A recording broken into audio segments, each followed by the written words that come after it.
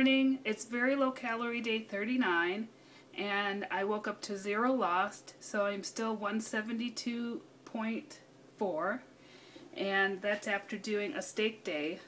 So today I'm going to increase my chicken to 5.5 ounces and have a chicken salad, and then I'm going to have a large brown rice protein smoothie with strawberries.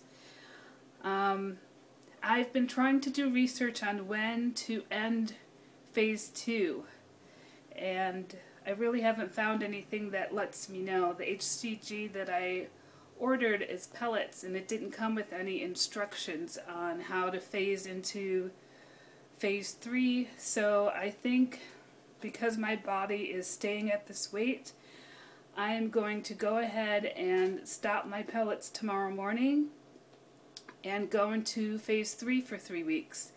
So just because I can't find any research on what to do at this point. And if my body's going to stay this weight, I should stay this weight in phase 3 and learn what I need to learn about being in phase 3. So that's what I'm going to do tomorrow, and here's today's food.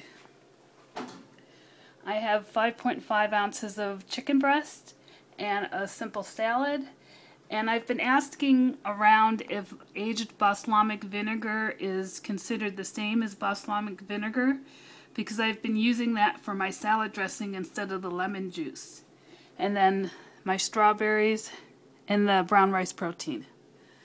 So that's day 39. I will be starting phase 3 tomorrow by stopping my pellets and continuing on my 500 calorie, very low calorie days until I can bump up the calories. So if you have any suggestions for me, please leave them below. Thanks again for watching. Easy releases for everyone doing HCG, and I will see you tomorrow.